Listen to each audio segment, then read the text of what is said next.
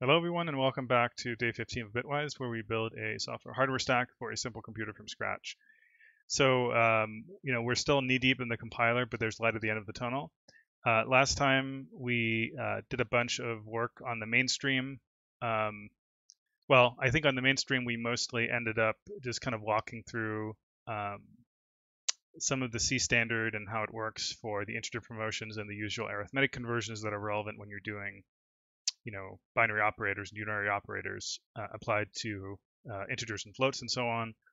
And I think we started, what did we actually code on the mainstream? I can't remember what we coded, but at least on the extra stream, we proceeded to implement that. And let's go look at the diffs just to remind myself of what we did on the extra stream that I want to cover. There's quite a lot of chickens that day. Right. Oh yeah, a bunch of this stuff I think was added later. But yeah, we added support for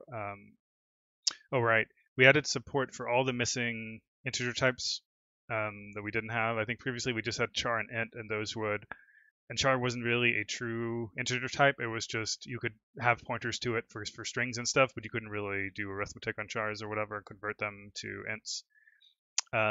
So we hooked all of that up, and then we did. Now our constants can not just be ints, but they can be any of these types. And we did operand conversion, so you can convert from. And right now, I think we actually did more checking in the later check-in, but in this version we didn't do any legal conversion checks. But we did do constant conversion. So if you convert from an int to a uint to a long or something, this is where all that code happens. It's done with a macro, since there's kind of an n squared matrix of conversions. These are just helpers. Right, we implemented the integer promotions from the C standard, which this kind of hard. No, I think this is right. For any of these types, it promotes it to a signed int. For others, it just leaves it alone.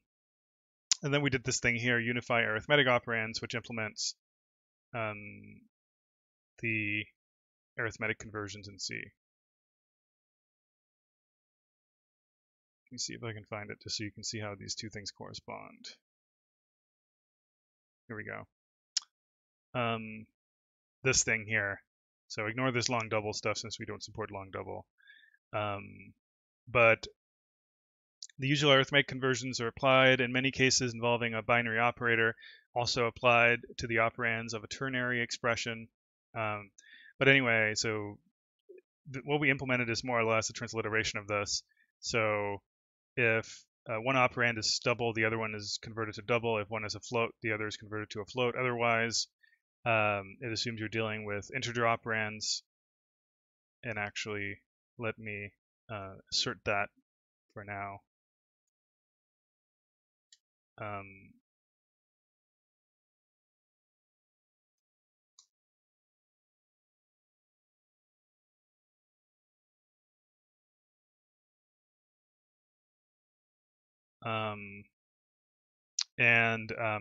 If after doing these promotions, which will try to promote things to ints, otherwise leave them alone, if they are not the same, so ultimately the goal of this thing is to convert things to a common type. If these are not the same, you have a bunch of these different cases. I'll just run through them. If the two types have the same signedness, so if they're both signed or both unsigned, the lower rank operand is converted to the type of the higher rank operand. So if you have, for example, unsigned short and unsigned int, the unsigned short is promoted or converted to an unsigned int. Otherwise, if the unsigned operand has greater than or equal rank to the signed operand, then the signed operand is converting to the unsigned type. So for example, if you have a signed int and an unsigned int, that's converted to an unsigned int, which is a case that is like that specific case is somewhat notorious. Unsigned int and signed int actually have the same rank. The signed and unsigned counterparts of a type have the same rank. But also in this case would be if you have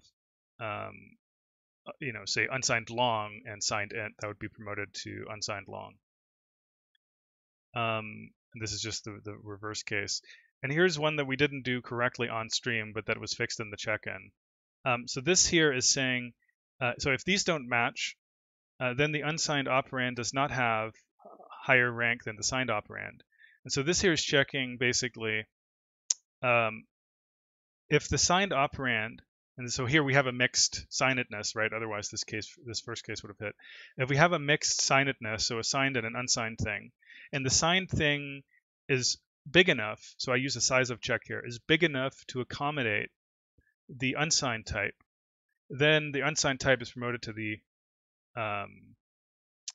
signed type. So for example, if I have a signed long and an unsigned char, that's a mixed signedness. This case doesn't hit because the unsigned char has less rank than the signed long. But this case does hit because size of long is strictly greater than size of char. Char gets promoted to, unsigned char gets promoted to signed long, right? A signed long, because a signed long can accommodate any unsigned char value without loss, right? It's large enough to accommodate any unsigned char value losslessly. This is just the reverse case. Otherwise, this is the other case we didn't handle. No, actually, we did handle this case on stream, but we didn't have the size of check.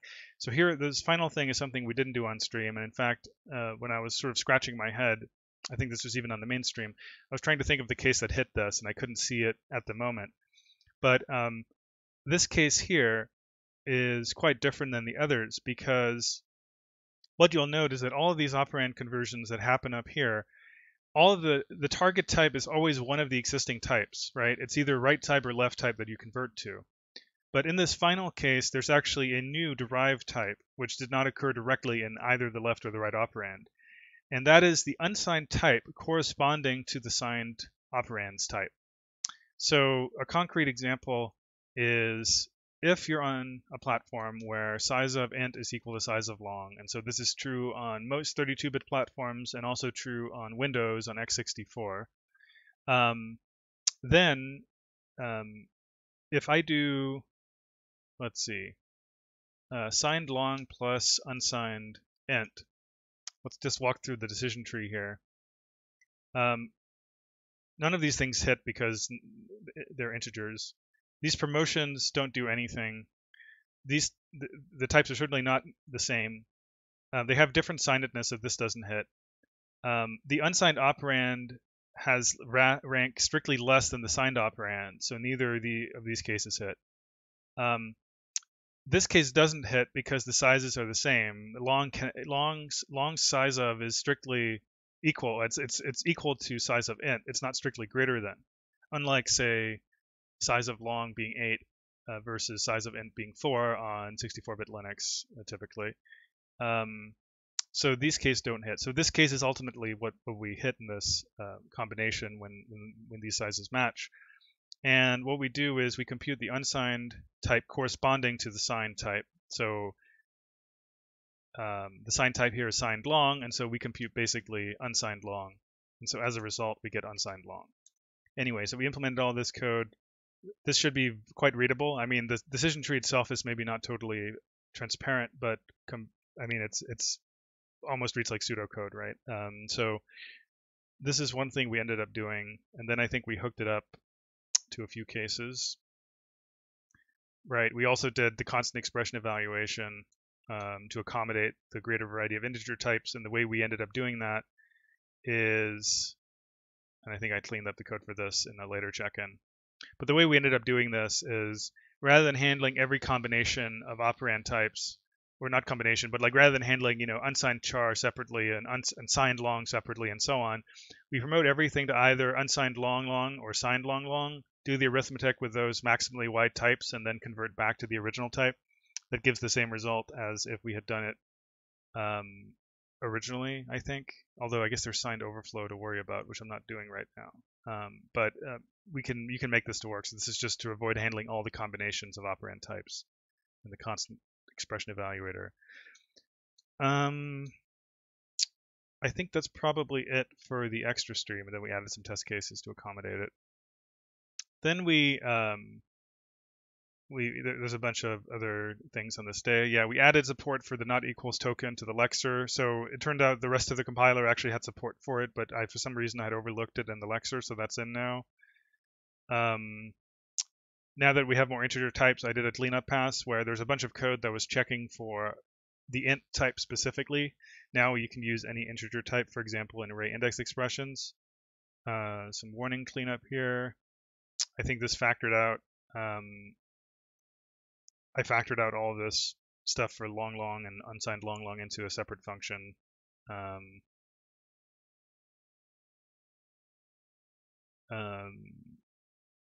Right, so this was a long time coming. It was just a bunch of busy work.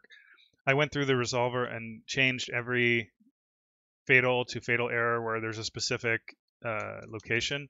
So this was a pretty big quality of life improvement. So pretty much any error you now make, either in the parser or the resolver, is going to yield proper line and file information. So, so this goes through. Interesting. What's maybe a better example? Let's do, I don't know, void star. Okay, here we go. And yeah, so you can see we even get the proper warning here. And if I double click on it, I go to the right line. So I went through and made all the resolver errors, the type errors and all that stuff actually be proper, whatchamacallit, give proper line information. So the data was already there, it just had to be plumbed through to the error messages. And as related to that, I also, right now, the format is, let me move back to this so I can show you. Right now, the error format is adapted for MSVC, which I know is selfish of me. So I'm going to sooner than later add a switch so you can use Unix or GCC style error messages. But right now, I'm using this so to scratch my own itch of being able to have Visual Studio parse this correctly. So yeah, so this is what the errors look like now. And that should be true for all of the resolver errors. So that was a nice improvement, not very technically meaty, but needed to be done.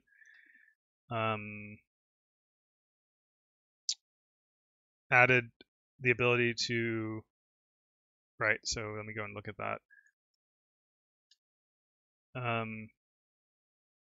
Right, this convert operand actually does a check of whether it can convert. It's not complete right now, but it handles, you can convert between any two identical types. You can convert between any two arithmetic types. If you can convert, and this is for the implicit conversions, I need to add support for the explicit conversions. But basically right now, you can convert implicitly between two pointer types if either of them is a void star, right? That's how it works in C. So that's supported. Right, I made compound literals actually be L values. So that's how it works in C, by the way. And so this was just a simple, like one character change, more or less, from R value to L value in one place in the code. But it means you can do, well, and there's two changes I made, actually. One is that you can do stuff like this, which is admittedly weird, but not something you'd probably want to do. Where's vector? Guess I can put vector here, since out of order. You can do weird stuff like this, and then, you can do stuff like that, right? Because compound literals are all values. So this is not useful, but you can do it. And actually, it's legal C as well if you want to see what the C code looks like. What was that function called? H. So yeah, this is legal C, in case you didn't know. And to go along with that change, I also made it so that compound literals, again, like in C, can actually be used with primitive types, not just with aggregate types. Or not primitive types, scalar types is the C term. So you can also do, stuff like this. That should work. And again, that's legal C, even though you wouldn't normally see something like this. The case where this is actually useful, very useful, is when you're taking the adders of something. So you can do this, for example.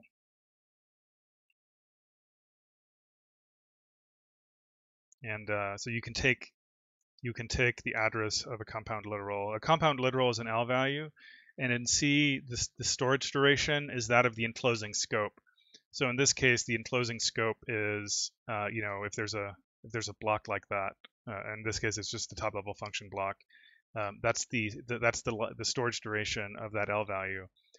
If you use this as a global scope in C, it has static storage duration, right? It's like global storage duration, static storage duration.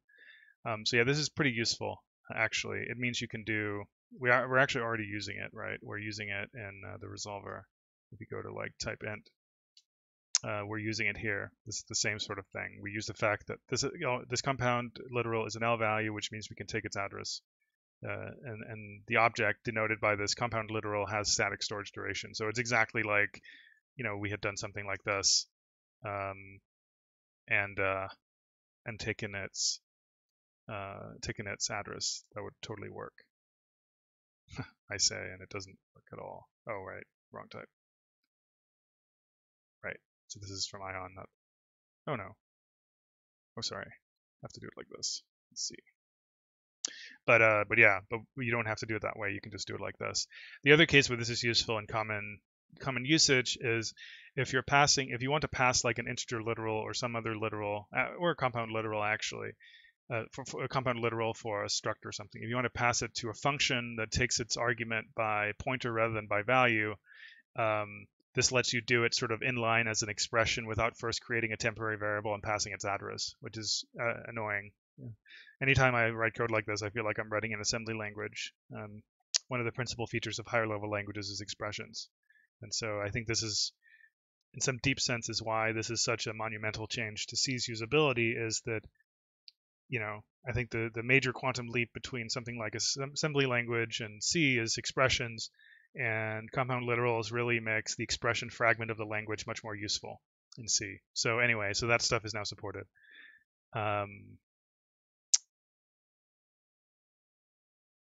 Boom, boom, boom. Right, integer promotions for unary operands, variadic. Oh yeah, variadic function support.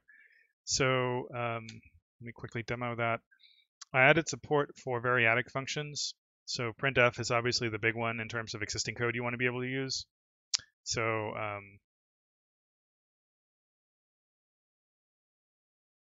if you type x, now it does a printf and prints it out.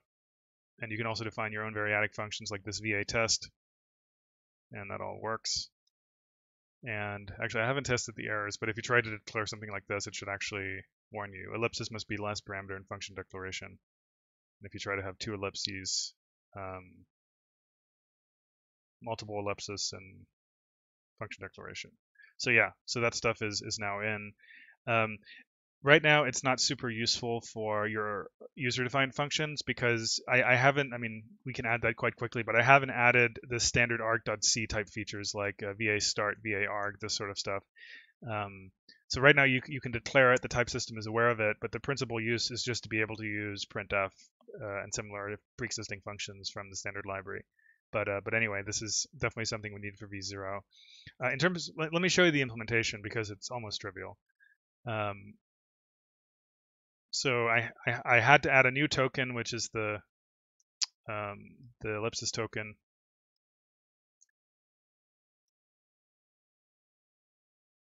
A new ellipsis token, just added another case to this decision tree here.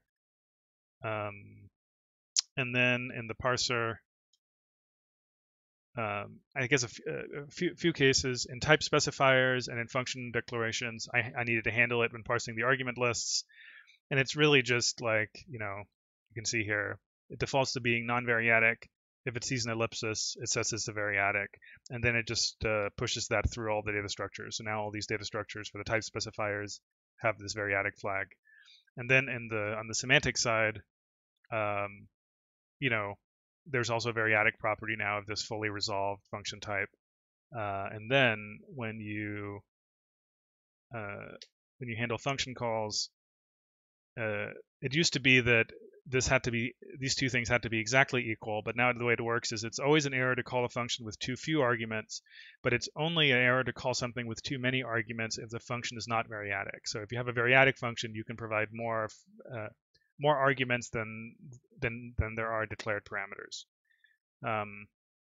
Small note on this. In C, the way this stuff works is something called the default argument promotions, where anytime you pass an argument to a function where that corresponding parameter is like in the variadic section of arguments, like beyond the declared arguments, or if you're using an old style, or if you're doing something like this, which I've mistyped a bunch of times accidentally. But if you call f with like you know, a char or a float or something like that, or if this was like, you know, if this was variadic, you know, the way these arguments are passed is that before being passed, they're subject to the so-called default argument promotions, and the first half of that is what we've already covered, which is the integer promotions. So this is what accounts for the fact that in C, if you do this, you can pass either a char or a short. Well, you can pass an int certainly, but you can also pass, well, a char. You can pass an unsigned char. You can pass a short. You can pass an unsigned short. All of the types that get promoted to ints via the integer promotions can be passed because they are promoted via the default argument promotions to int, and that's why %d works with all of those types. And essentially, the same is true as well for something like %c. It actually doesn't take a char; it takes an int essentially, but everything's lower rank than int. That is, yeah, everything is at lower rank. But anyway, like all the char types, all the short types are promoted to int. And so that's how it works. Oh yeah, and the other case is beyond the integer promotions is that floats are promoted to doubles. So I think people know this, but that's why there's only 1% f. There's no like LF, or, you know, we have LLD for long, but there's no like LLF or similar kind of thing, long f. It's all just f, because even if you pass a single precision float, it's promoted to double. So that's how it works on the C side. And for now, since we don't have our own native code backend, I actually don't do the argument promotions because they wouldn't serve a purpose, because we don't do anything with the arguments after here. Once we generate our own low-level code, we would need to synthesize those conversions, and those will be easy to add once we need them. But for now, really all we do is we resolve those extra arguments to make sure that those expressions are internally coherent with their types. But yeah. Okay, so variadic functions, some lexing and parsing for them. Another small quality of life thing is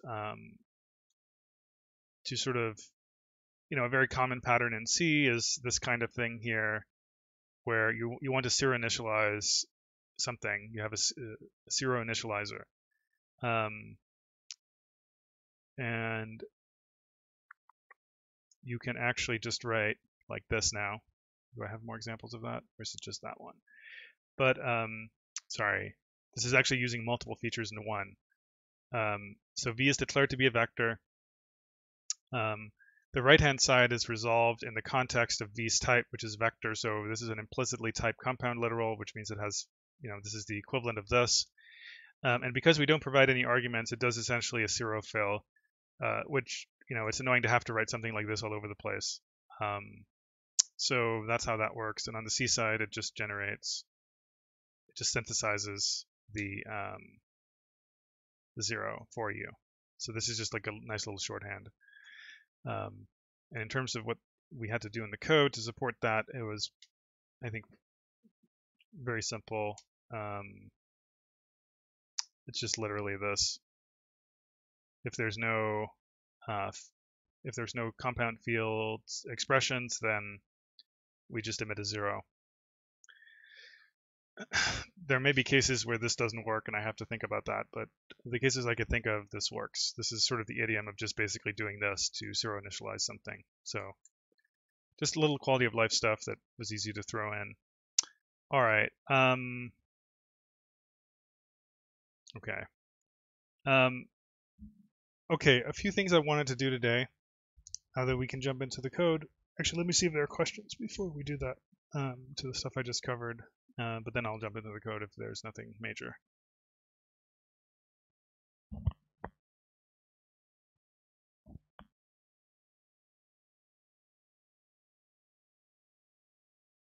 Oh, someone caught a typo bug.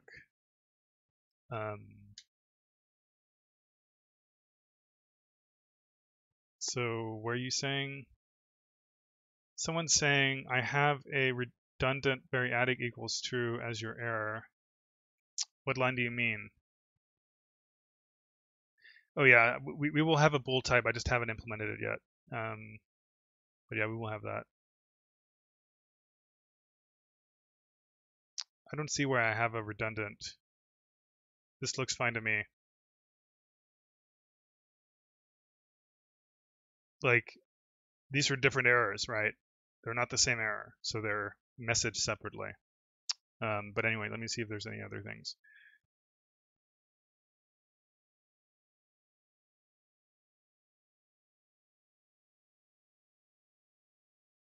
Boom, boom, boom.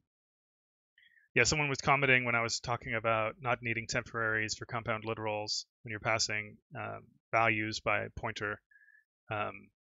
Yeah, sockets code is a notorious example where you have to pass a 0 or something, you have to declare a temporary and then assign the value to the temporary and then pass the pointer to the temporary. That's annoying. Why do you put void as a parameter? Because that's what C requires. That's how C works. This does not mean the same thing in C. This means it can take any, this is basically like a variadic function in the sense that you can pass any arguments. This means it takes no arguments. That's just how C works. All right. Okay, it looks like there's no major questions. So let me, there's a bunch of things I wanted to do today. Some of it is actually related to the type system, but there's another thing I wanted to do. So right now, the way I'm exposing things like printf, I guess in the resolver, right, is I'm just kind of manually hooking it up like this. So one thing I want to do today is I want to be able to declare this sort of stuff in the code so that we can basically write something like this. Like we you may want to write it in your ion code, but also just because I don't want to hard code this in the compiler itself. So this will probably be like in the system header, if you will, or some other system code, but I definitely don't want to have this kind of thing in the code itself. For these types, it's a different story because these are built-ins. These are not like type defs or anything. So this is one thing, but this stuff here, I don't want to have in the compiler, right? So I want to be able to do something like this, where for printf, for example, well, and we also don't support char types. I need to think about that. I haven't added that yet, constant qualified types. But I want to be able to write something like this. I guess actually it's size t, but let's just say int. I want to be able to write something like this, and kind of have that do something reasonable.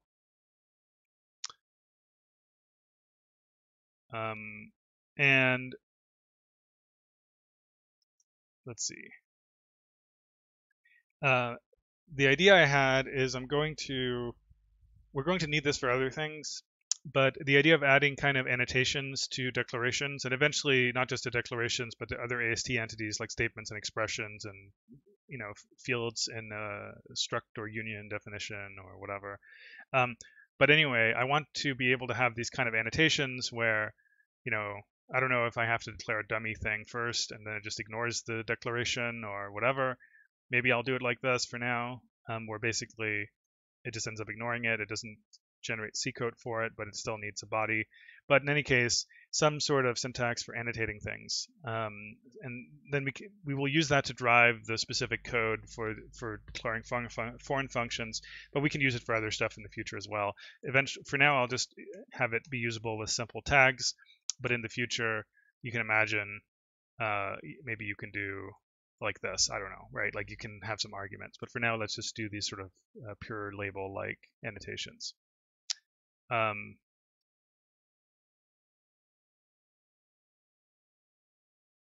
right.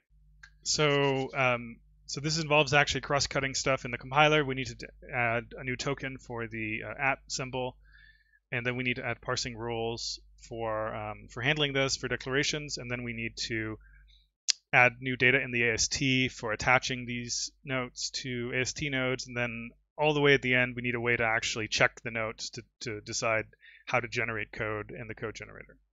So that's the idea. So let's start with Elixir.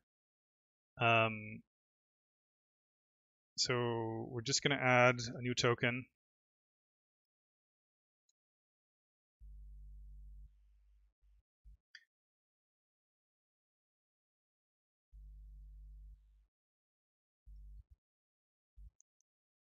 And we're going to add a case 1 macro. Do we not have any case 1 instances left? Yes, we do. All right.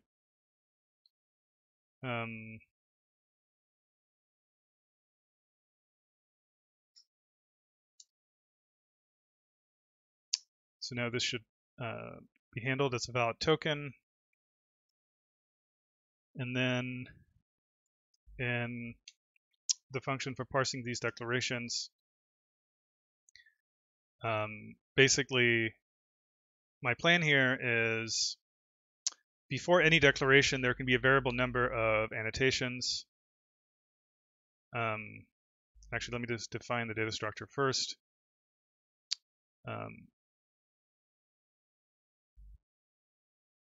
So let's call it like note. And for now, there's just a name. That's all it is. And then there's a note list, which is just a bunch of these guys. And so we're going to write a function here, and it's basically just going to say while we can match an at symbol. I think that's how it works, right? Yep. Parse note list. We parse a name. And as always, we use our trusty stretchy buffs. Yeah, we parse this name. And then once we're done, we turn a note list with these notes.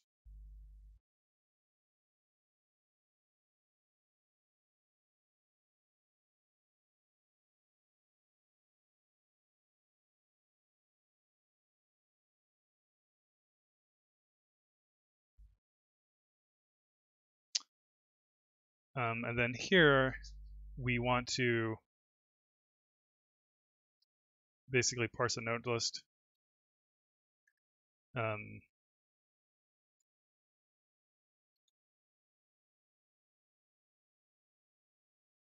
we're going to change this so that we can attach the notes to the declaration. Why does it say null here? Oh, right. Because this is an optional thing.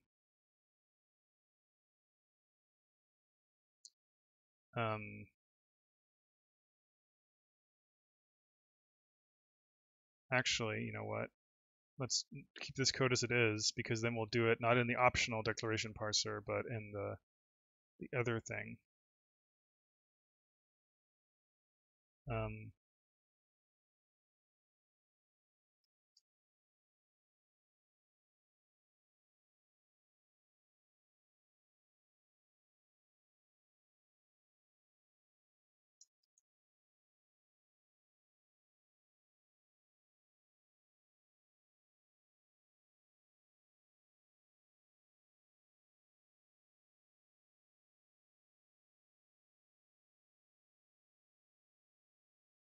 Okay.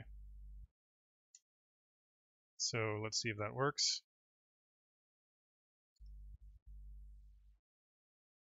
Okay, that seems to work. Let's make sure this stuff is actually hitting.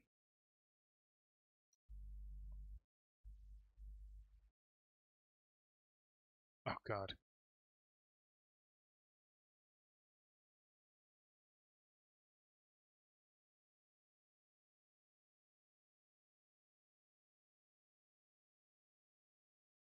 Um,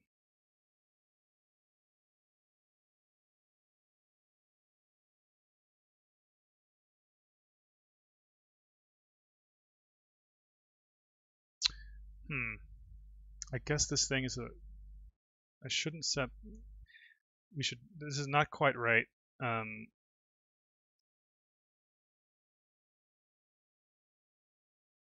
Because I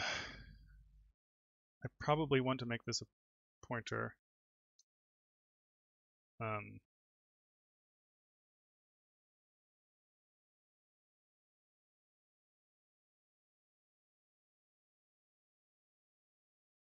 Or something like this at least. Probably the notes need source positions.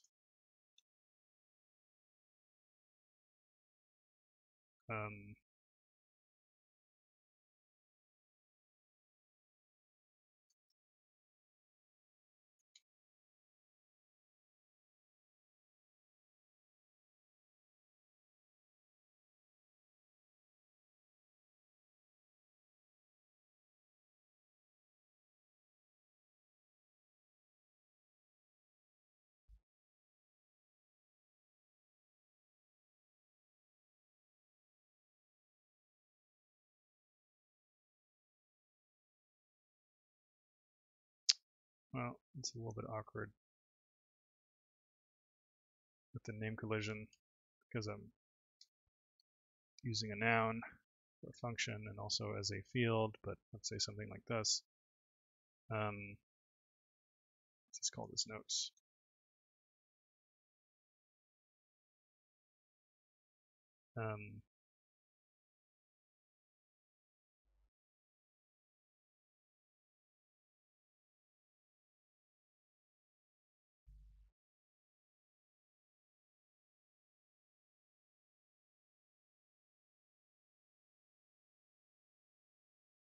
Right, I guess the node list itself doesn't have any source position. What does are the individual elements.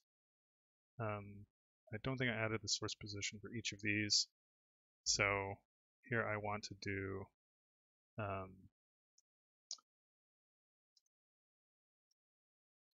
something like this. And down here we parse this.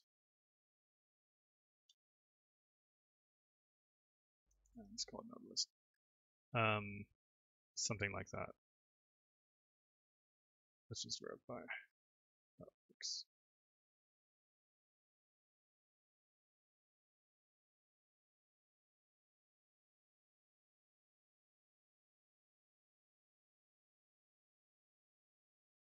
So notes is currently null, and then when we step over this, we now get one note called foreign. So that looks right. And then I should probably add maybe a helper here in the decal section called I don't know, get decal note.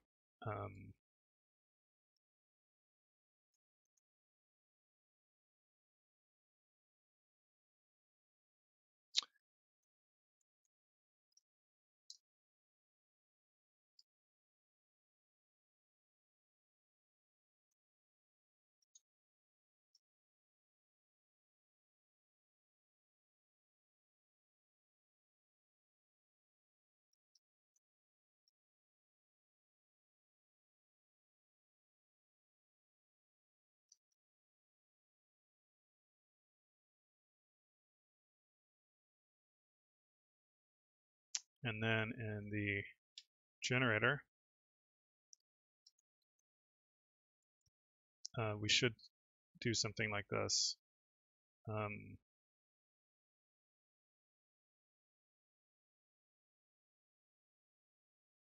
If not decal, get decal note.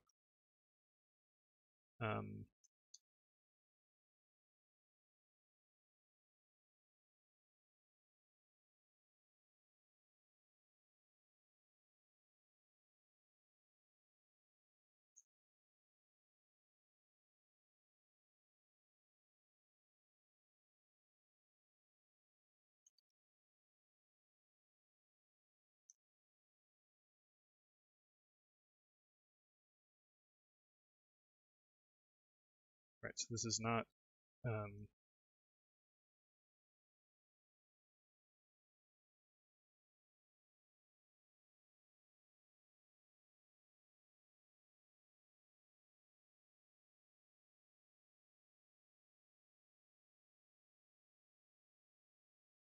see here.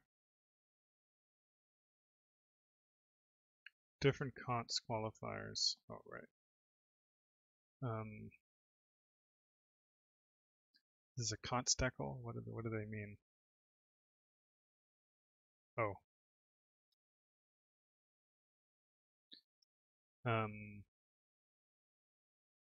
Right.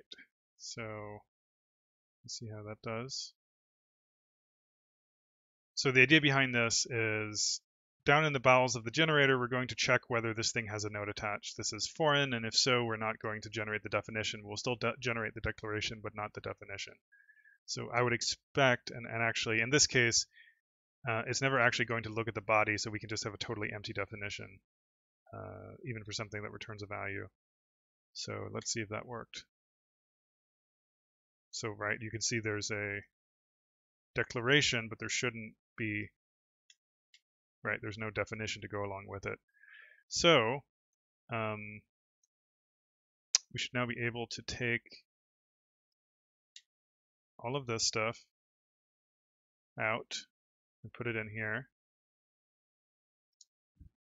And so func put s, and I'm going to kind of lie and make them stricter than they really are by saying they take chars rather than const chars, but that's actually fine for what we're doing.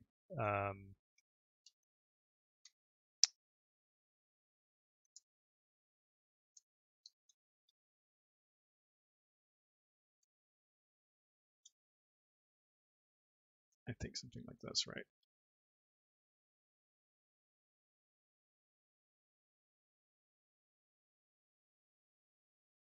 Oh, actually, formal parameter. Oh yeah, I guess we can't really do it that way. Let me, since we don't have const qualifiers right now, let me punt on it and say that this actually doesn't even generate forward declarations.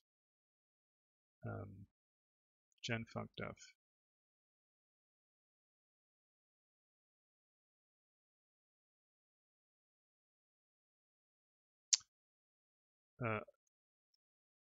We could even do stuff like is decal foreign.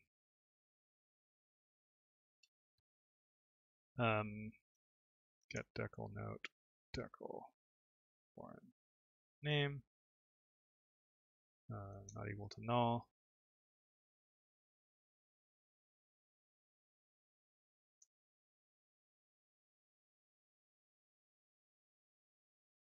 Do this, and then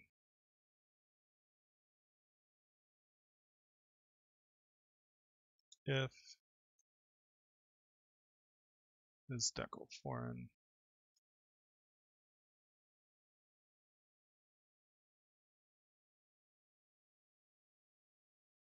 Okay.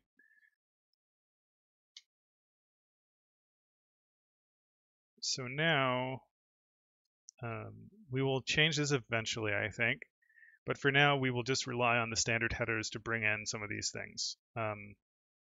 But eventually, we'll want to generate the actual C prototypes. It's just that right now, I can't generate ones that are in complete agreement because we don't have const qualifiers in the type system, which I plan to do this weekend, but don't want to do it this very second. So yeah, if you look at the .c file, you can see printf is actually not declared or defined anywhere, so we just rely on this preamble. But the point of this is to, from the ion type system point of view, to introduce something like this, so it knows the symbol exists, it's a function, here are the arguments and their types and so on. So yep, that works. Okay, so that was one thing I wanted to do.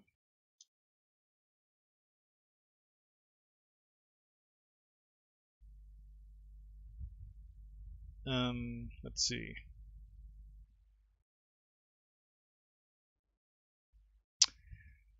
Okay, what was the next thing? Right, so this is convenient. Okay,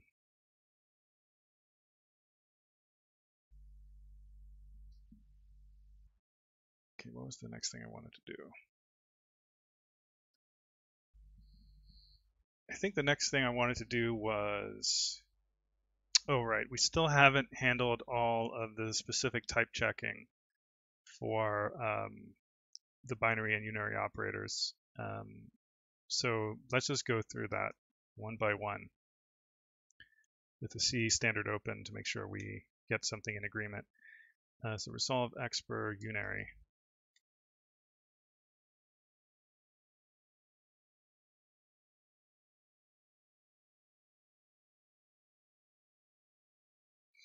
Let's leave this for now, even though pointer decay, maybe we'll get to that today as well. But so this is for other unary operators. So let's see what the C standard has to say here. I'll just go through all those cases.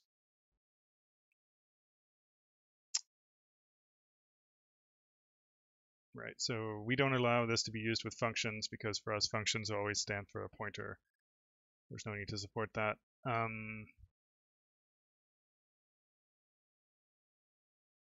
Same thing there. Right. Okay, let's just go through the cases. So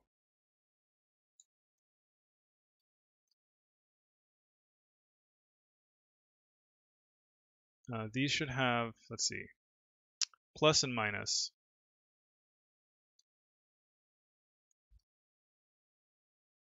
These must have arithmetic type. And arithmetic type, it covers ints and floats.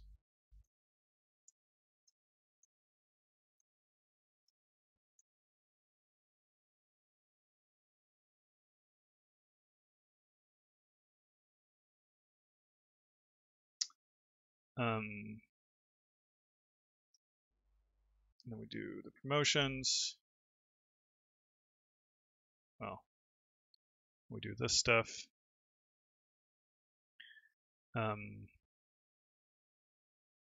Looks reasonable. And then there's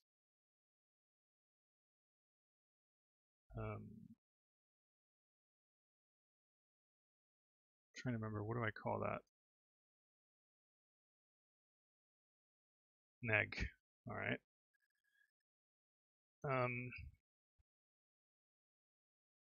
So this can only be used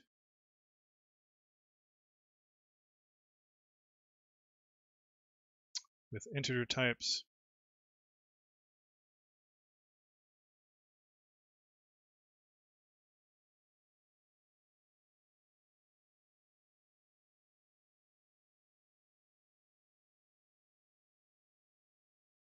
This should probably be factored into a function.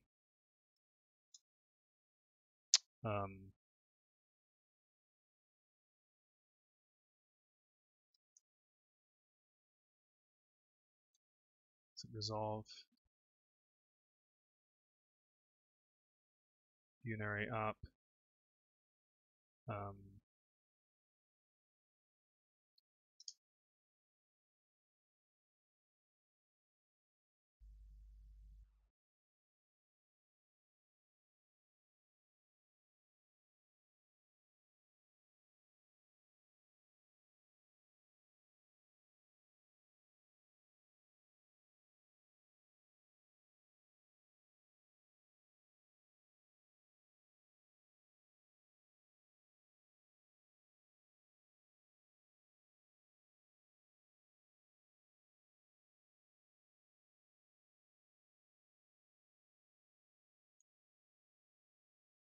So there should not be anything in this case anymore.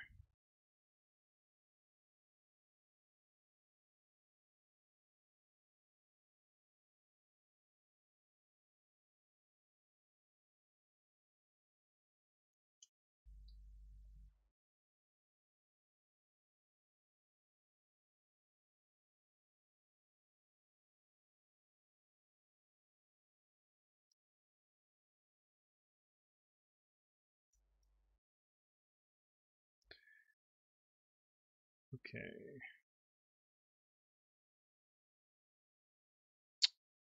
So did that cover that?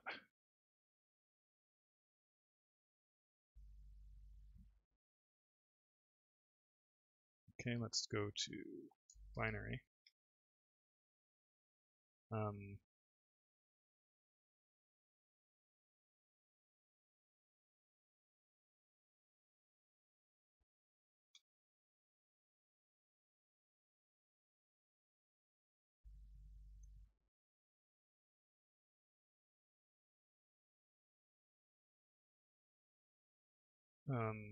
So this is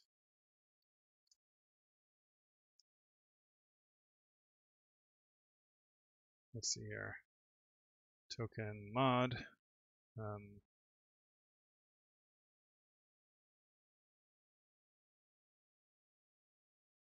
Multiplicative relational. All right. So if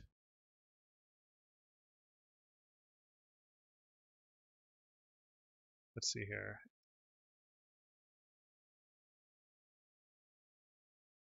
Need to move this up.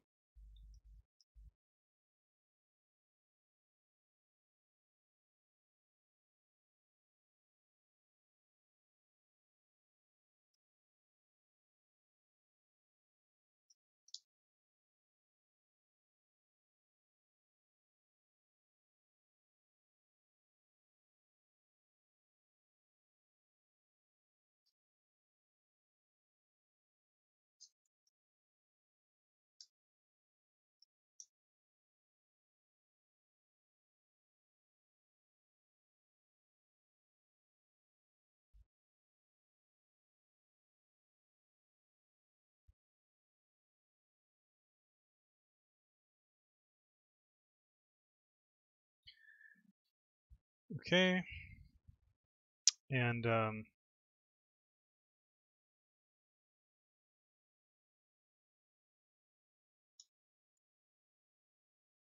resolve arithmetic. Was it resolve? What would we call the other one? Resolve binary arithmetic op.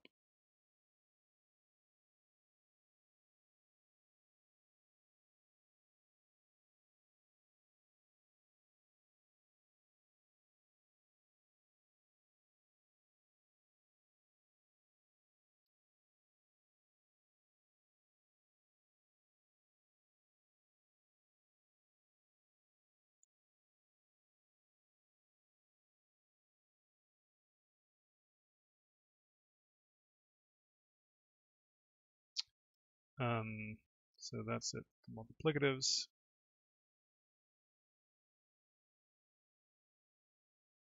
Some of this other stuff is involves pointer arithmetic, so it has to be handled more distinctly. So let's see, what do they say for add exactly?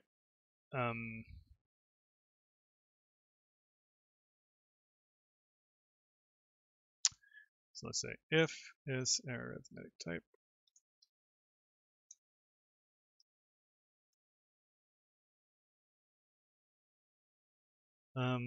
Then we basically just do this stuff here.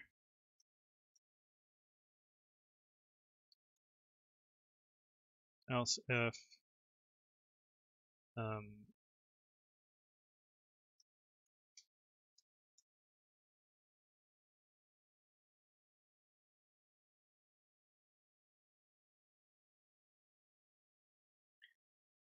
let's see.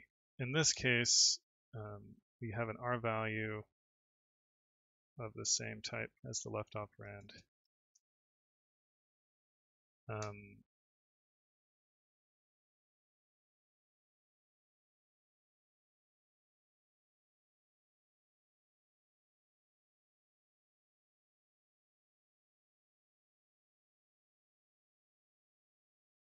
Oh, not arithmetic, so this has to be an integer type.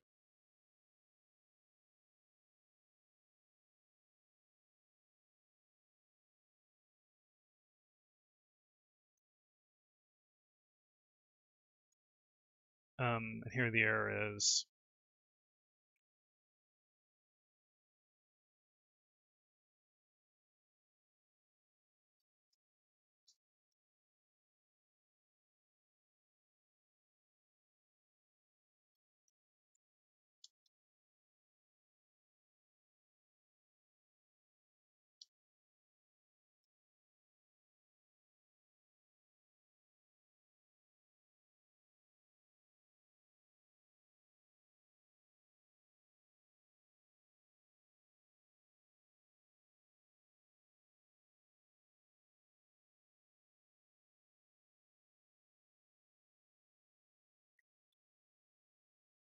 um, and then for sub,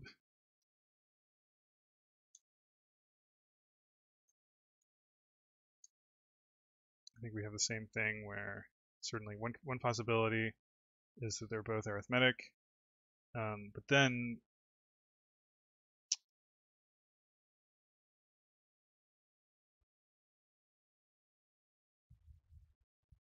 let's see. The left operand is a pointer.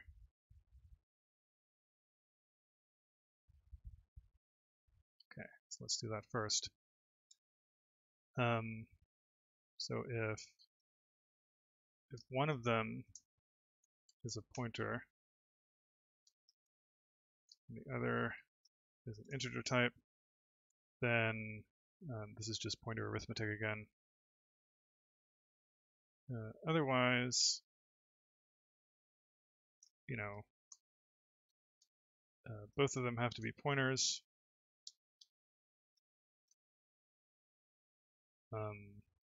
Actually, let me handle it here so we can do some specific. So if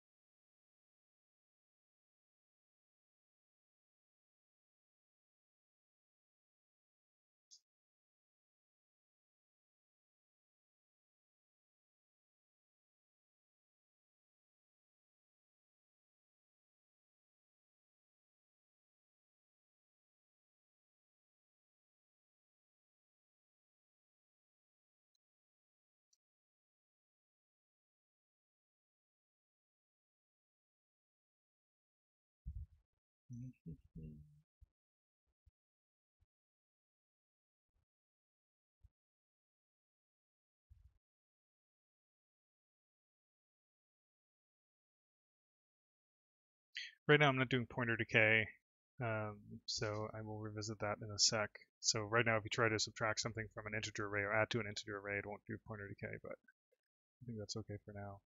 So, right, binary shift operators.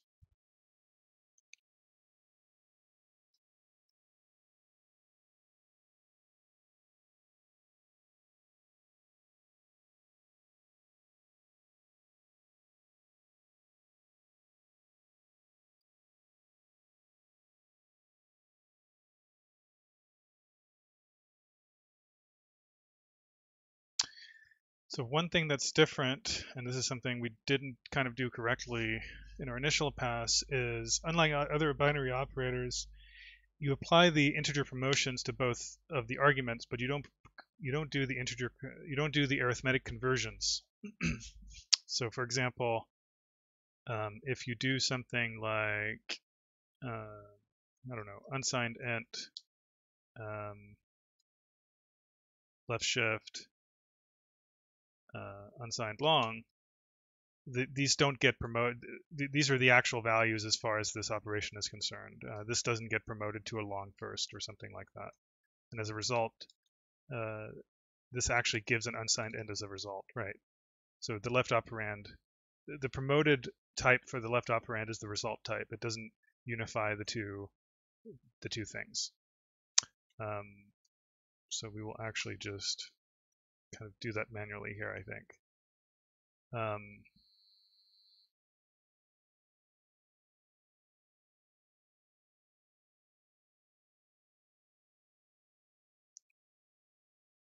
Maybe we can still exploit some of this stuff.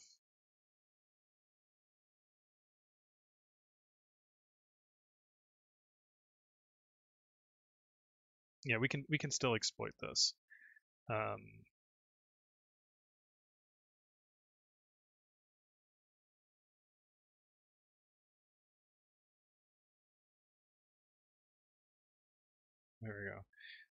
we go. Eval binary op. Oh, and they don't have a common type, so no, we can't really exploit that, actually. Can we?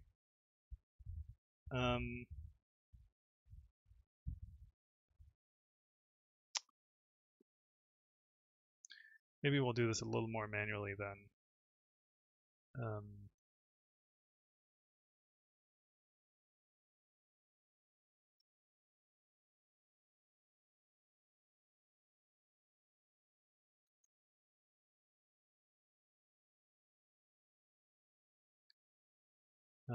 Token Elsha, or let's just call it op.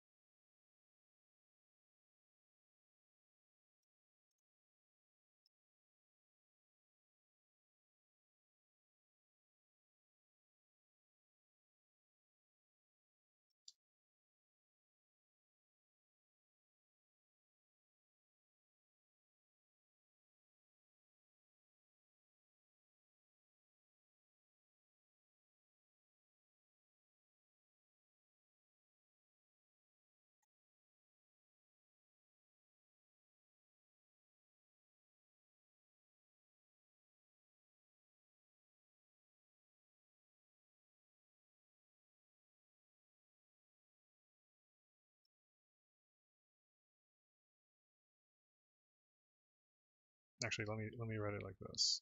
Result type.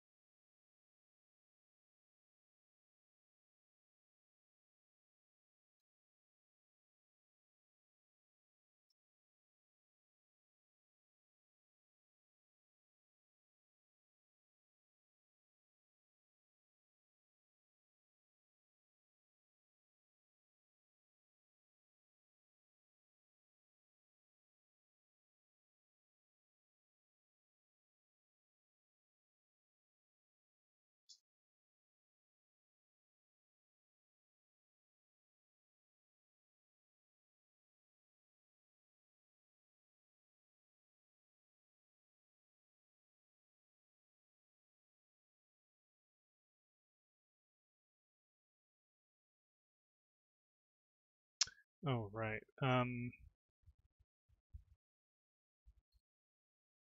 You know what?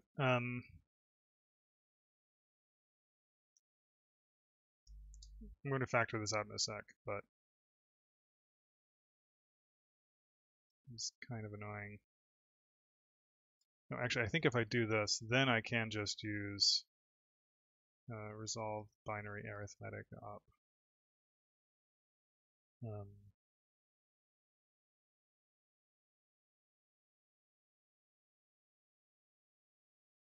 No, because this is the promotions.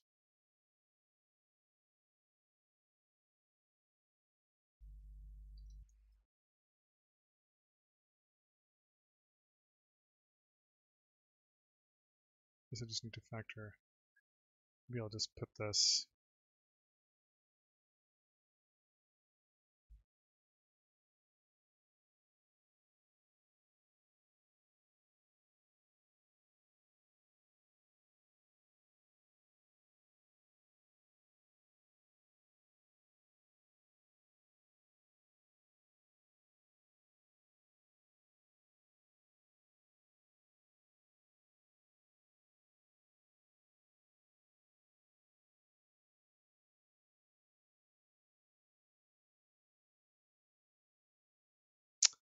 Yeah, that feels a little bit wrong. Okay, let's just leave it like that. So we do the manual conversion to the common type ourselves. Doesn't feel great. Anyway, let me just move ahead, otherwise I'll get too distracted with that.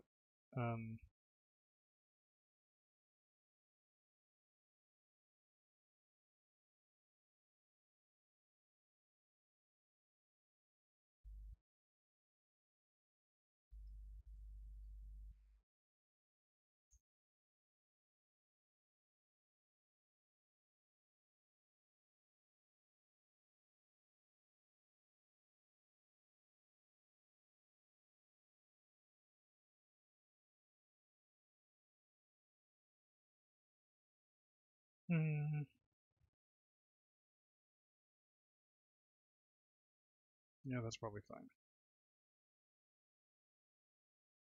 For now? Okay. That was shift.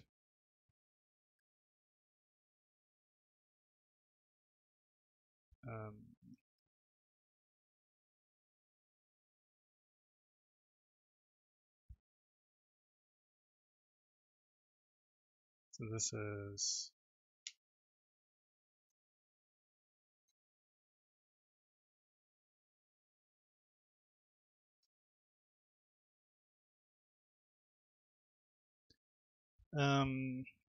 so what does it say? What is real type? I can't remember that term. Real type. So this was page 85.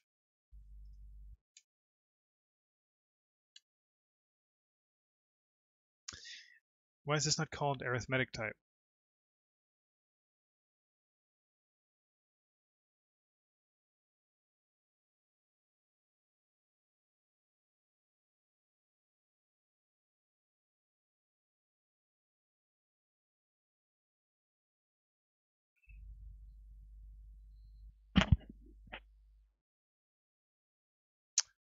Look at this.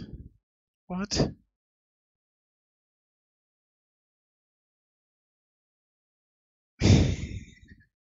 All right, guys. Let's invent some terms redundantly for the same things from what I can tell.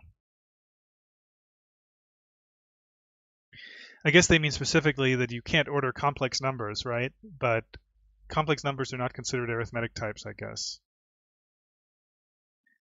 Okay. Oh, so it is complex numbers, Sean on the. I guess that maybe is. All right. We don't have complex numbers, so. Um,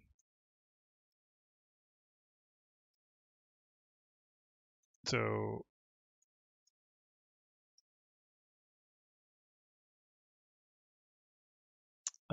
let's see here. If we have arithmetic type,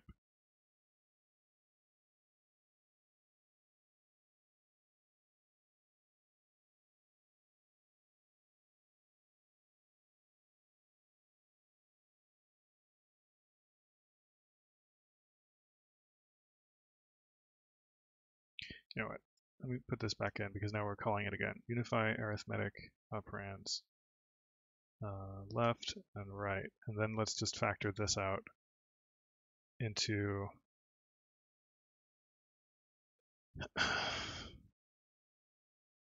um,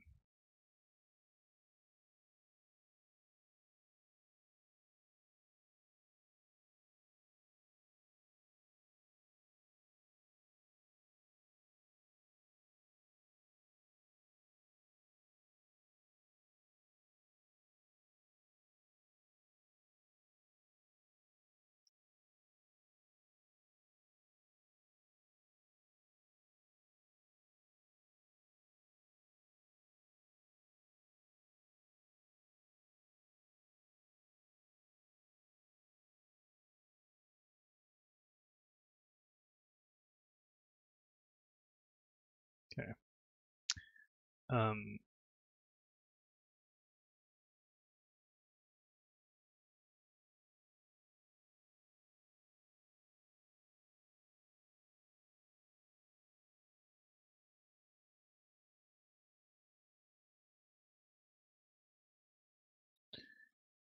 I guess the question is, what is the result type?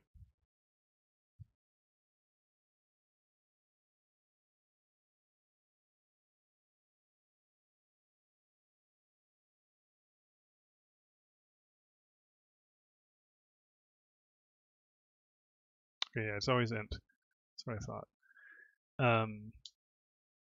Convert to type int.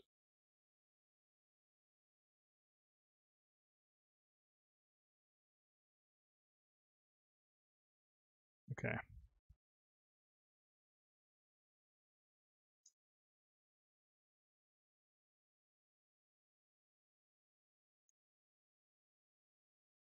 Um,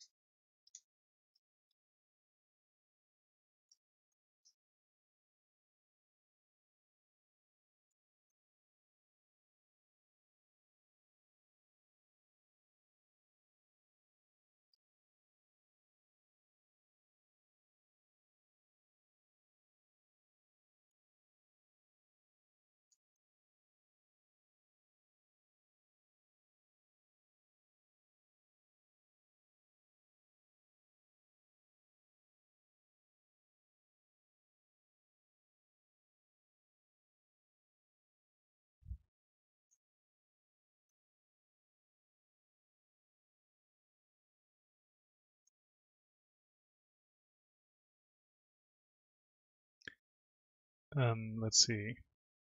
And this can, I think it's just an R value of type int.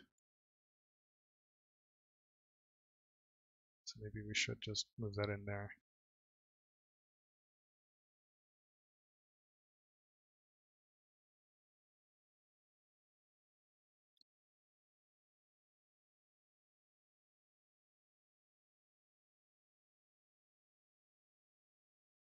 Excuse me, I have to sneeze. False alarm. Just a cough. I already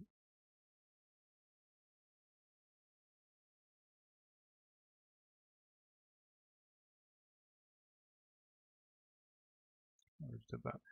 So right.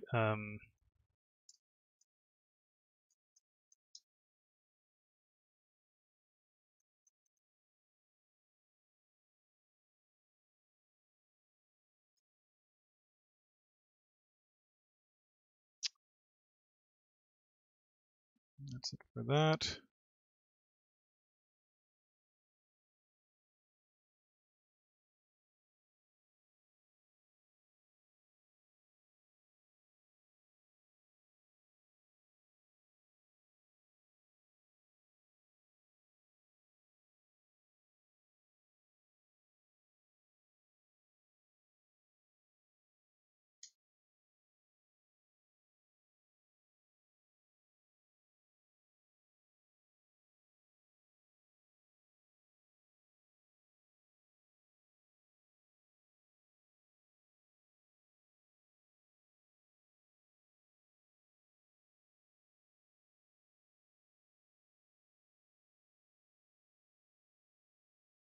because it's the same sort of deal. We have to convert it to an at the end.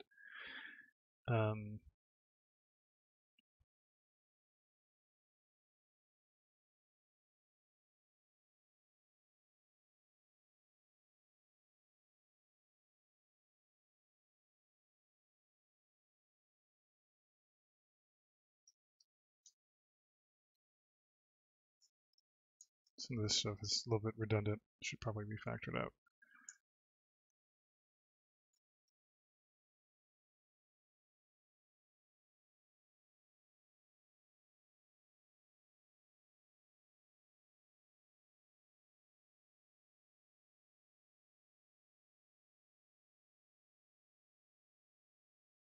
Right now we don't have proper support for nulls, so let me just ignore that case.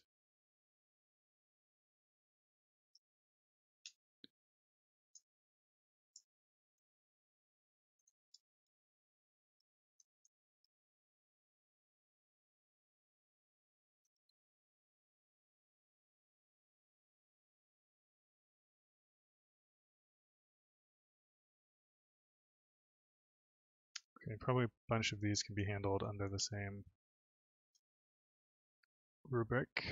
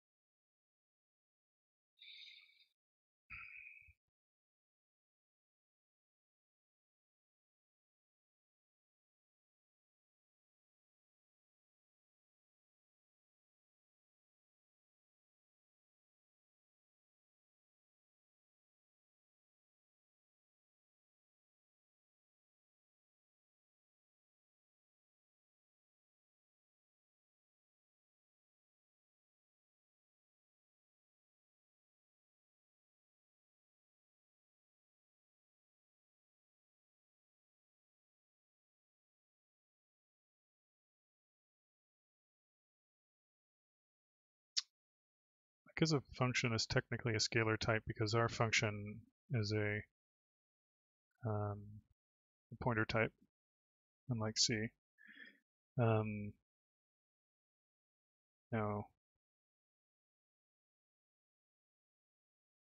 that actually is true. Even in C, it will auto-convert it, so we don't have to worry about it, I think.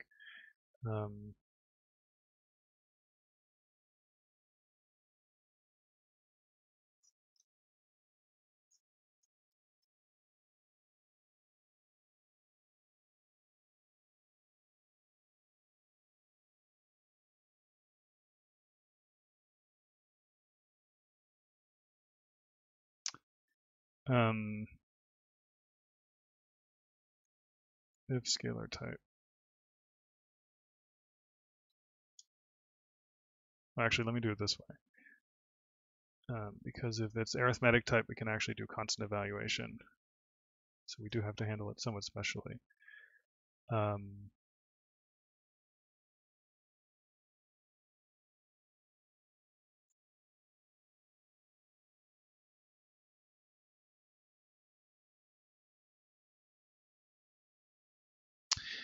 Actually, let me think about it. No, it's not really the binary arithmetic conversions. It's not how you have to handle that. Oops. What's the right way to do that? I guess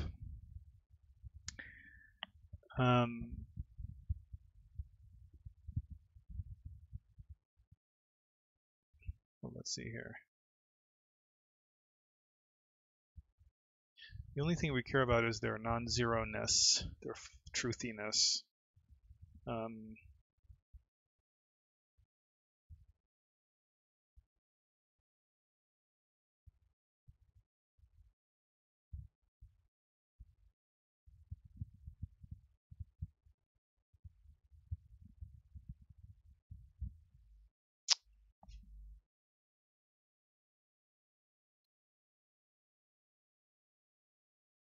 All right, so um, let me start with this. Let me not do the full constant evaluation properly for now.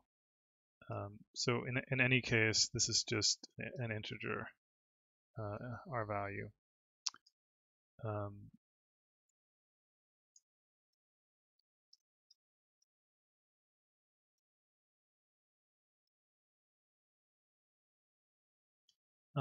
then you can say if this is const, or actually, let me do it like this. Again.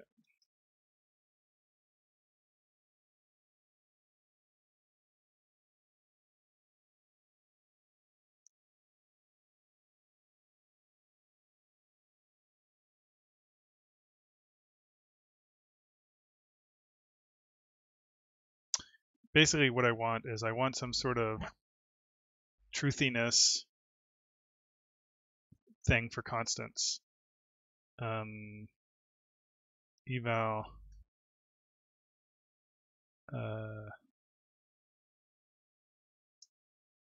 truthiness.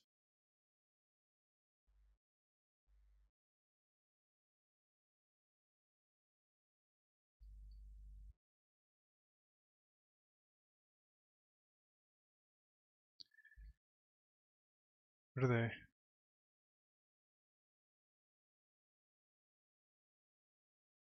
Oh, I guess I could just do a comparison to 0.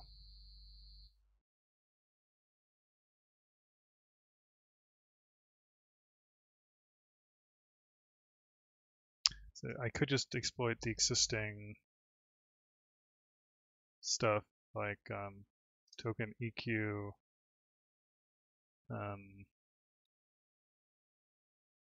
promote 0 to that type. Yeah, let's do that.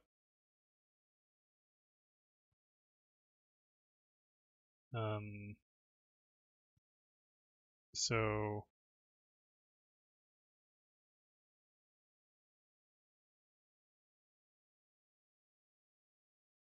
actually, let me just, I don't want to deal with that right now.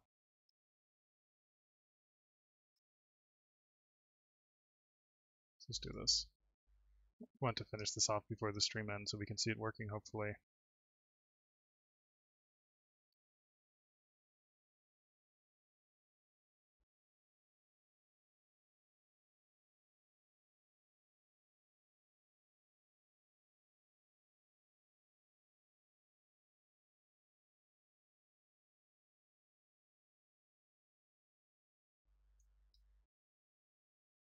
Okay.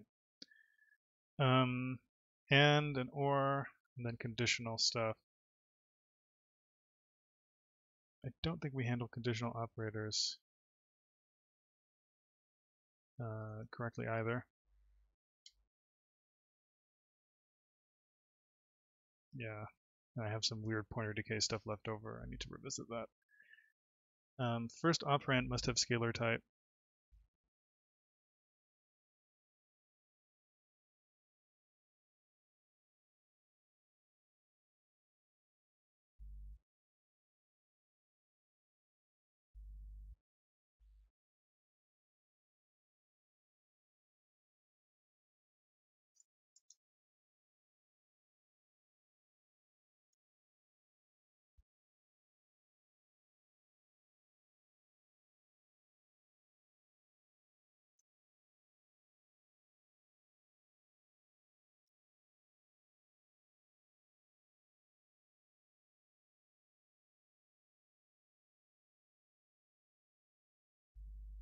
This one's annoying.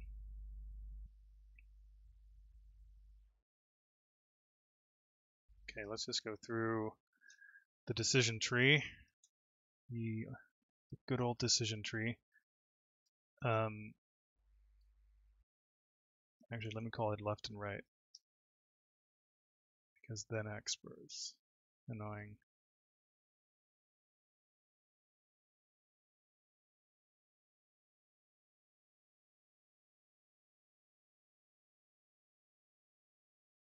This is not correct in the face of the anymore, so let's call this left and right.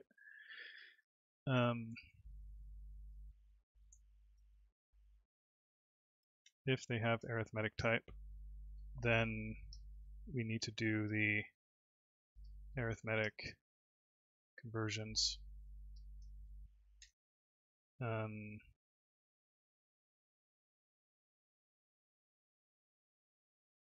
then we can do something like this. Only then can we do something like that. And otherwise, it's just our value.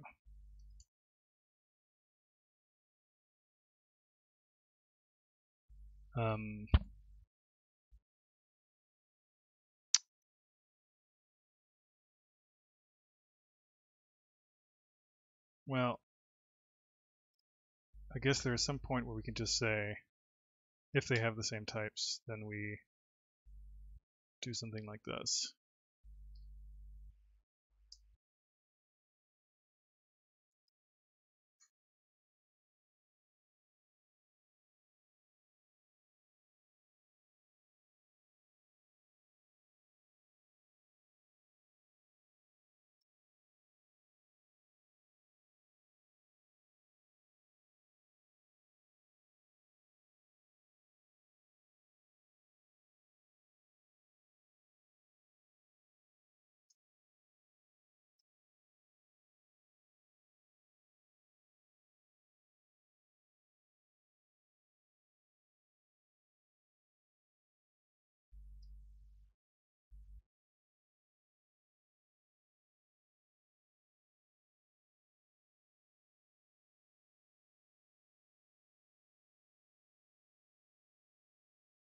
Right. We also have to do something for assignments, because assignments are also operators in that similar way. So right now we're definitely not doing the right thing for that. We just require perfect, well, it tries to do a conversion. So let me see what it does here.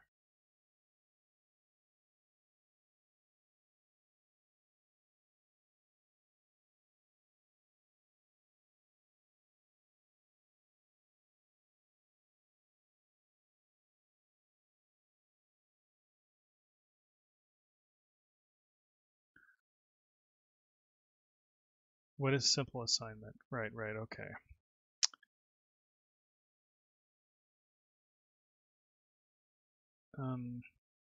There's an op, right?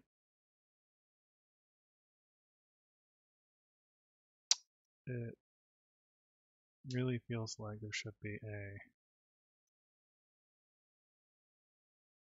a case for this.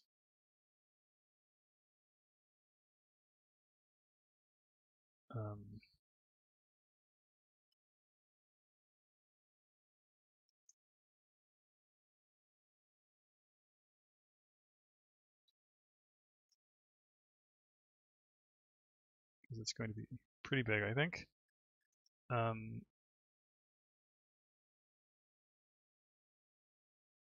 stable.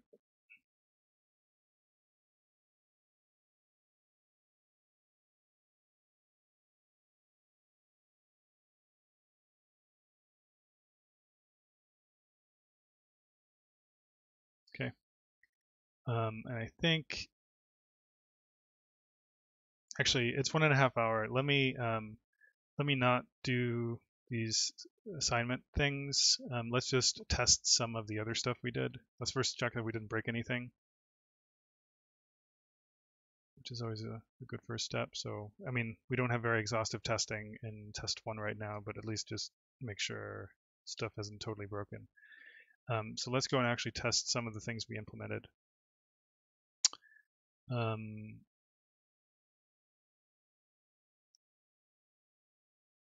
Oh, wrong file.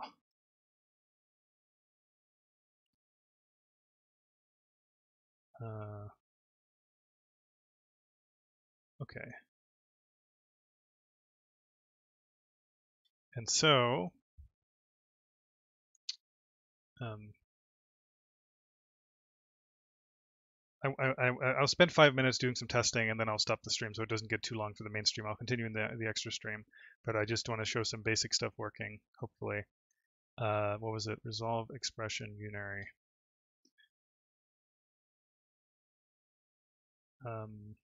Right, so you should be able to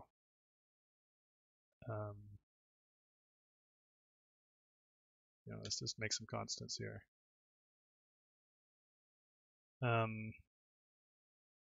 You should be able to do something like,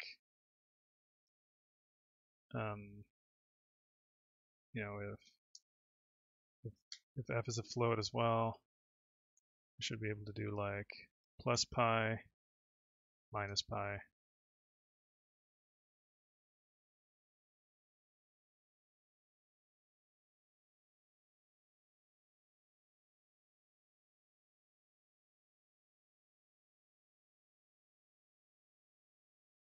Why is it not letting me step in?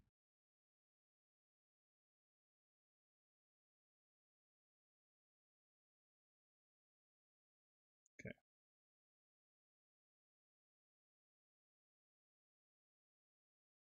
Okay.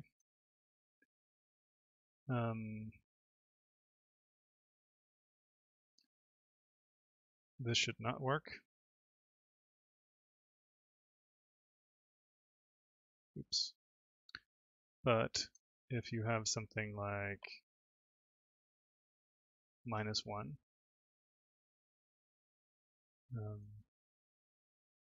and you negate it, that should work.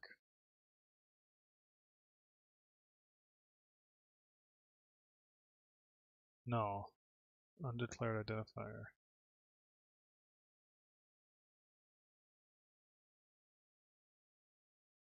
Okay, that's interesting. That to me sounds like, oh no, that's funny. It looks like we didn't add that symbol to the lexer table. Yep.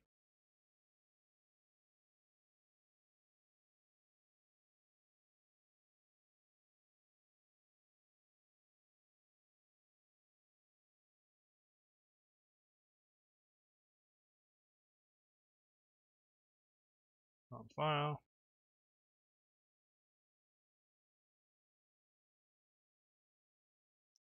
So n is -1, and now it should be 0. Yep.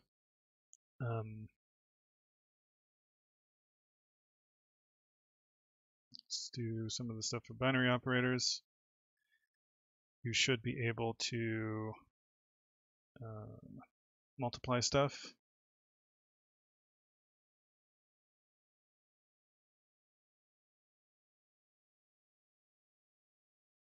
Divide.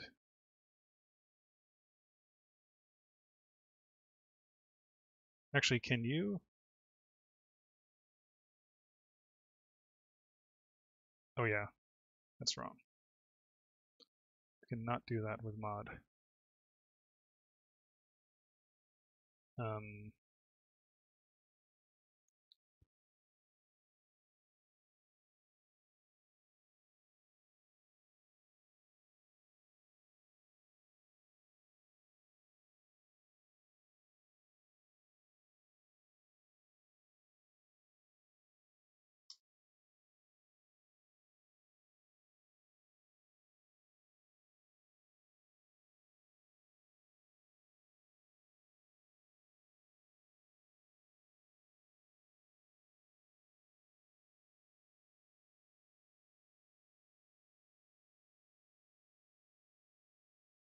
Okay. But I should be able to do this. I don't know. 3 modulo 2 should be 1. I guess I should check that this got synthesized correctly as well. Should be 1 for F. Add, and so let's try both something like this, and I guess maybe let's do something that requires promotions, and let's also do something with pointers. So if I take the address of n and I add 1. Does that work? It does appear to work.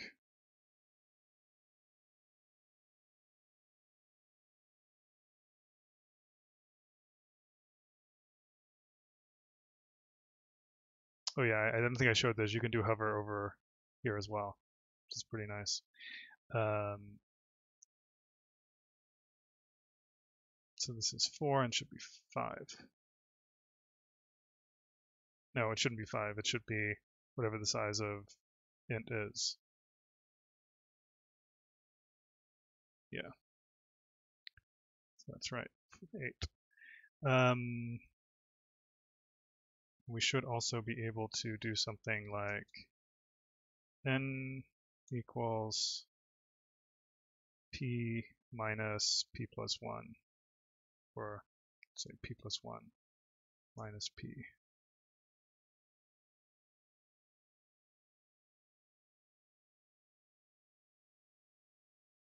Okay, that didn't work. Illegal conversion and assignment, which is not very specific. I should probably print the types, but I don't think I have code for printing stuff like that right now. So p plus 1 is a pointer, and I think that works given that this thing worked. P itself is a pointer. I think we just don't have the right types for subs. Right, this should be, let's see, type S size. I think I already have U size, right? This is, again, hard-coded, but I'm just going to do like this.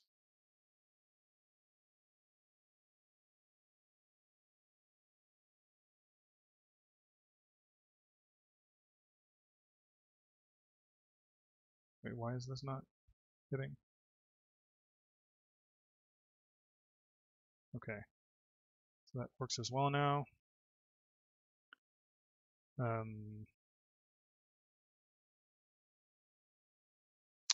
So that was subtraction of pointers, addition of integers to pointers,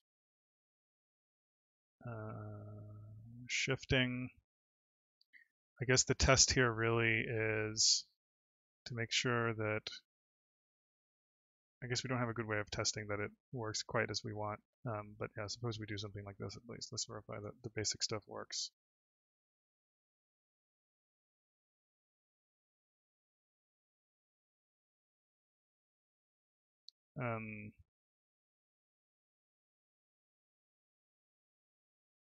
Okay, so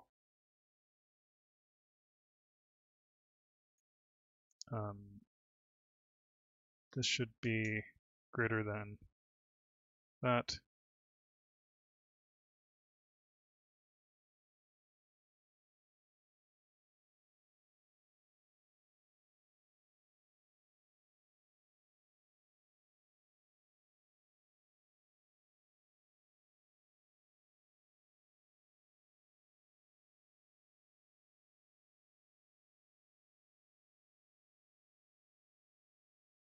Just test all these.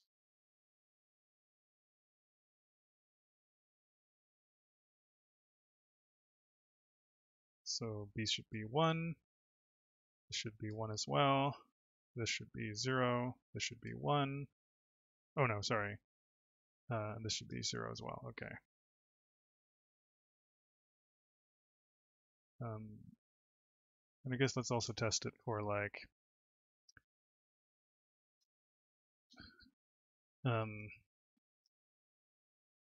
pi is greater than, or something like this.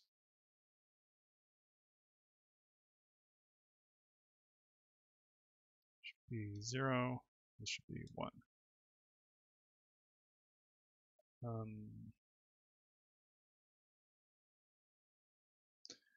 And for EQ, both pointers.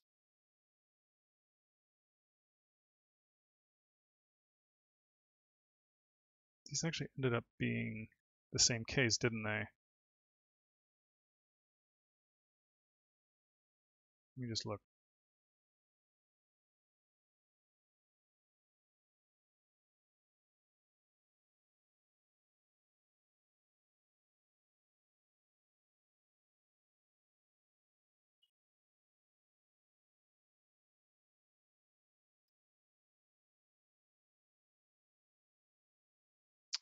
Okay, let's do some Bitwise stuff. This shouldn't change the value. This should mask off some stuff. So n is 1. This should not change it, nor should this. Actually, let me just say n is, I don't know, something like that.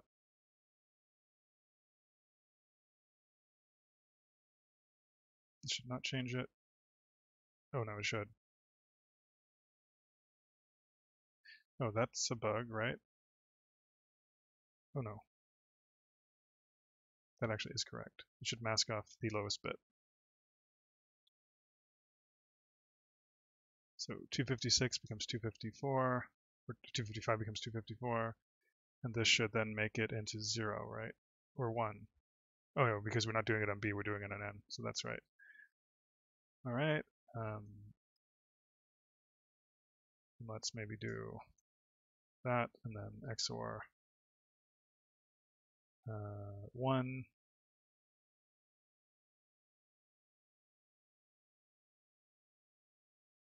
This would be 255, right? Yep.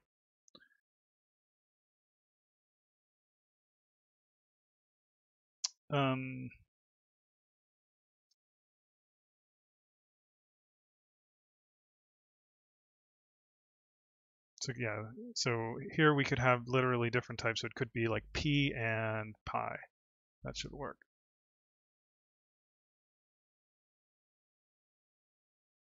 These are both non-zero. So B should be 1. Okay. All right.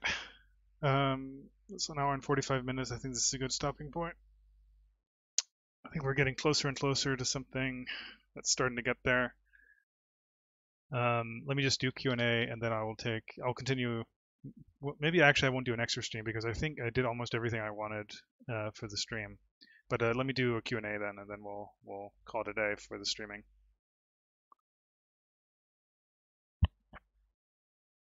All right, let me just read back and see if I missed anything.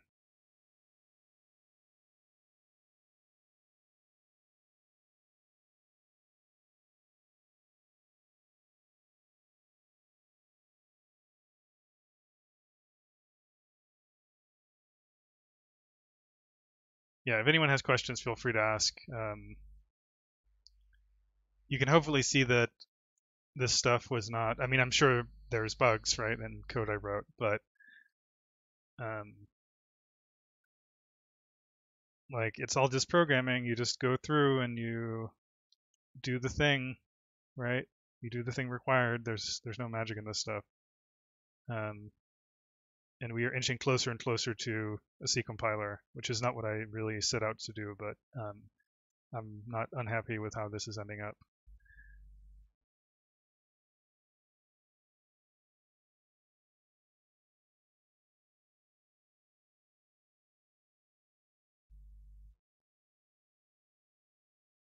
All right. If there are no questions, I will just stop the stream for now and work on kicking the tires a little bit on this, and then I'll push the code if anyone wants to take a look at it on the GitHub.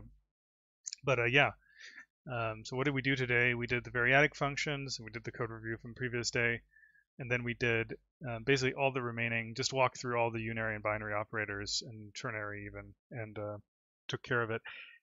I think the next thing I need to do today is I need to get a handle on pointer decay.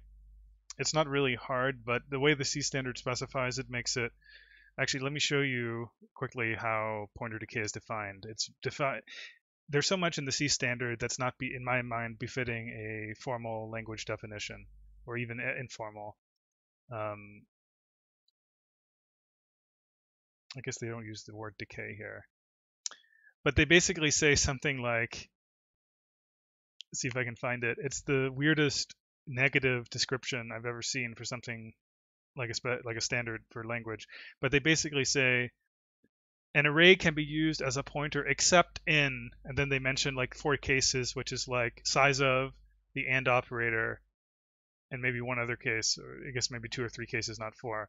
But like they describe it in terms of it can be used as a pointer except in these contexts, which is like, if you think about how you define an interpreter, or like if you think of how you would describe, make a formal description of something, you never say this thing happens there except in these cases, because you have to affirmatively do the decay in the semantics. You can't frickin' express it like that. So the standard does that all over the place. It's insane. Anyway, so I have to figure out where the best place is to do the decay. It's not hard to do it. I could literally take the tack the standard implies by saying that by I don't know. Anyway, I will handle that today. But it just annoys me how the standard specifies that stuff. All right, I'm out. So thanks for hanging out. I will push the code when I had a chance to quickly test it a bit more.